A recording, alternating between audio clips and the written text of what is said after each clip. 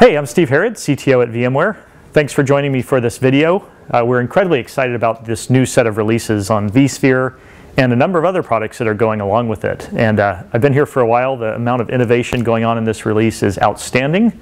And what I thought I'd do is walk you around campus a little bit and show you some of the people and some of the places where the work goes on. So let's go.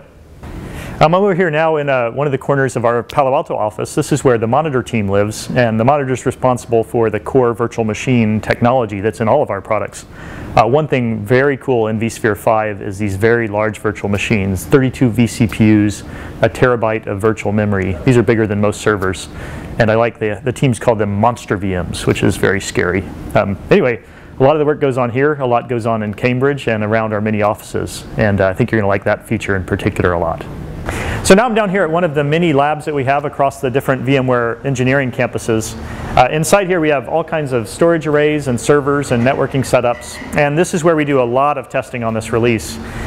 We are really targeting this release at the most business critical applications. We do that through these very large and performant virtual machines, but absolutely the platform itself needs to be rock solid.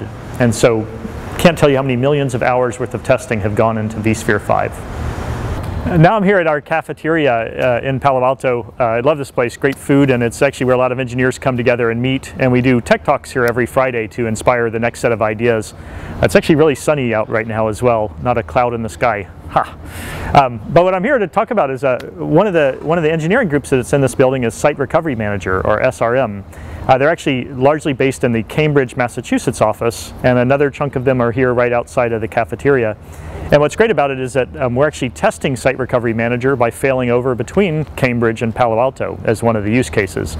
And again, this product is really the result of a lot of hard work and a lot of innovation, but it's also key to supporting business critical applications. You want to know, even if your data center goes down, that those apps are going to keep running. And this team's done a great job in this latest release. I'm in a different part of campus now. This is the pond. We actually have a tradition here of throwing people into the pond right before they get married. I don't think you'll see that now, but kind of a fun tradition. One of the other big things that we're doing in this release is vShield. And one of the top problems people have with cloud computing is around trust and making sure they feel that their data and their applications are safe. And the vShield team's really done a great release here, extending the existing capabilities and also enabling something new called data protection, to really make sure that when you're running your applications in a vSphere, vCloud Director, and vShield cloud, things are trusted and ready to run.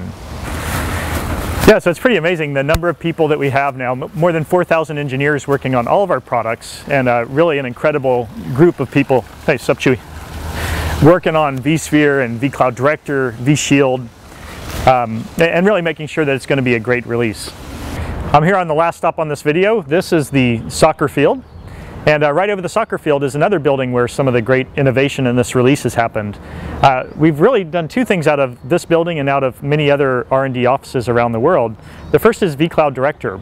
vCloud Director is key to our cloud story. It really lets a IT department offer IT as a service and give a very simple portal to their customers while really satisfying all of the hard needs behind the scenes. And a lot of great stuff in this new release. One thing I particularly like is that it leverages linked clones now. And that's a way of using storage both more efficiently, and also you can really provision those virtual machines more quickly than ever before. So that'll be a big addition.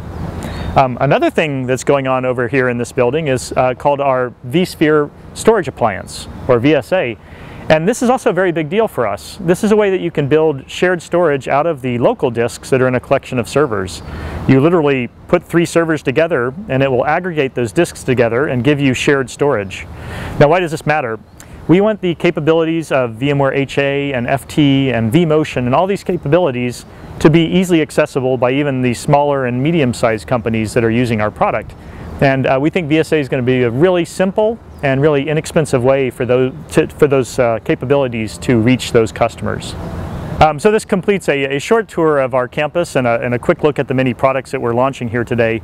I encourage you to watch all of the other videos that are out and read the materials. It's truly a great release. And I've shown you here Palo Alto, where we have a great engineering force, but we're a truly global organization and people have been contributing literally around the clock from around the world. So thank you to all the engineers out there who have created these great products, and I hope all the customers out there are really going to enjoy them.